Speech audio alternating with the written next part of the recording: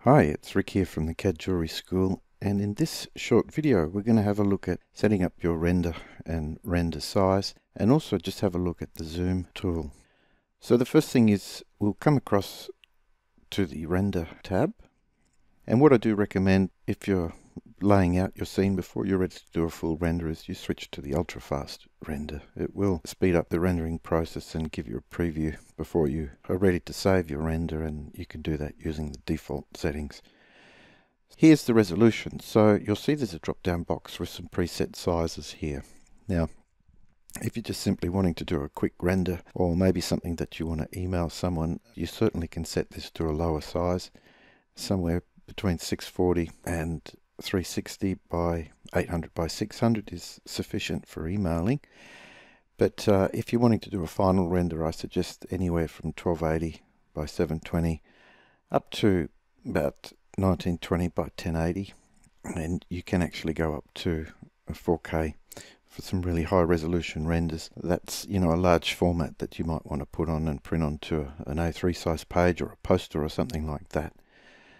So just be aware that the larger the file size, obviously there's more pixel information and more light bounces and ray tracing going on, so it will slow down your render speed.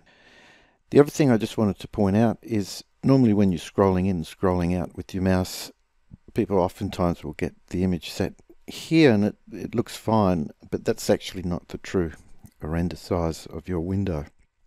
If you click the little icon here, it will actually pan and zoom the actual image itself. So if you scroll out, you can see that rectangular area or border represents my current resolution. So this image is going to render a little smaller than what it appears.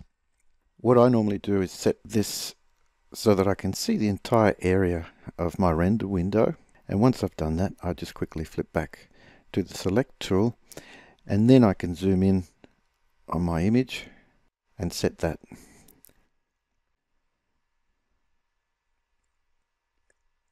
So if I come back to the pan and zoom tool, you'll see I'm actually resizing the entire window. Okay, so just bear that in mind when you're rendering, because you can have a situation where, let's say, I'll scroll right out here, my render window and the entire area I'm rendering is zoomed out quite a bit, so my ring in terms of detail is quite small in the render frame. If I flip back to the pan and zoom tool and I actually enlarge this window, it gives me the perception that I'm just rendering that small window that's visible there, when in fact it is actually rendering a much larger area. So just bear that in mind when you're rendering. I hope that's helpful, and we'll see you in some other lessons. Bye for now.